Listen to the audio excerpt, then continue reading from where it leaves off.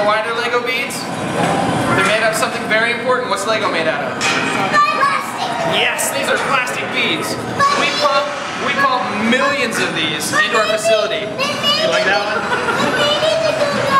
They go down here and they went to the bottom. Close! They actually go the other way. So right next to the young gentleman there is a little crank on the bottom if somebody will help me out kindly.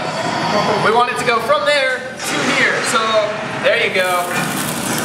As those beads get pushed into this funnel, they're going up into this first pipe.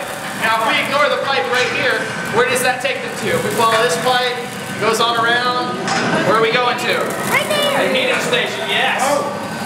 Yeah. Over here. It's coming over here.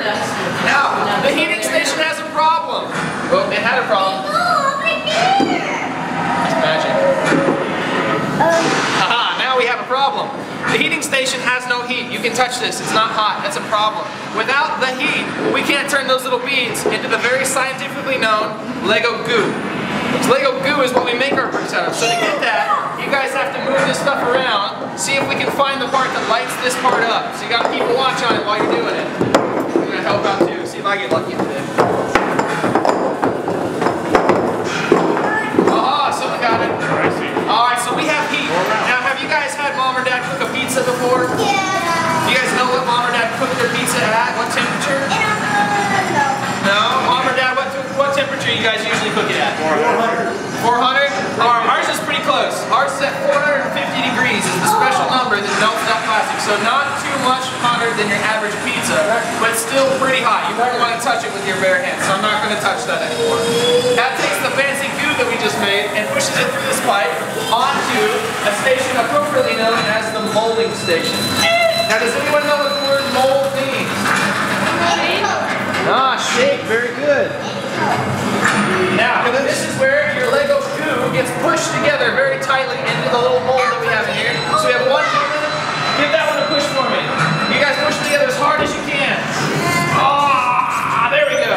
So we have now made Lego brick, the shape you guys know and love. So you'll notice in here, if you pull it apart, you'll see the bricks that you guys just molded. So they now have the shape that you guys know and that we all play with. From there, they're going to go to paint. So your minifigure guys will get their faces. Your minifigure ladies will also get their faces. And of course, the special bricks will get a unique color.